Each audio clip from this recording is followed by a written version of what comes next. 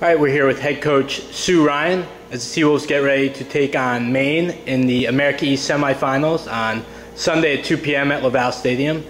Coach, you guys went 4-1 down the stretch to clinch the 2 seed. Just talk about how your team's been playing over the past couple weeks. Sure. Well, we're a younger team, and it took a little bit for our new kids to adapt to our system and implement a new formation that we're playing right now.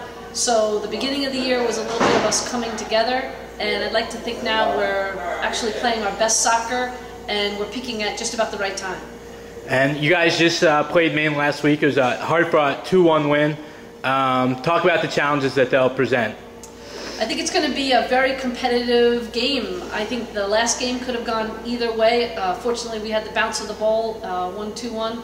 And I think everybody's got to come to play. At this point, the standings go out the window, the seedings go out the window, and you're just one game at a time to get forward. So we're looking forward to a real good battle with Maine. I think our players that made all conference, Dominic Adamo, first team, has been playing extraordinarily well. All-rookie player, Chelsea Morales, is doing a great job in net for us. Alexis Lindo, out wide, made second team. She's very tough to beat, 1v1 defender.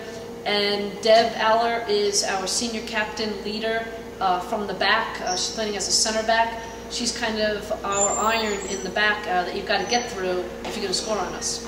And talk about you guys obviously get a home game this weekend. Just talk about the advantages of having that bye and also getting to play at home.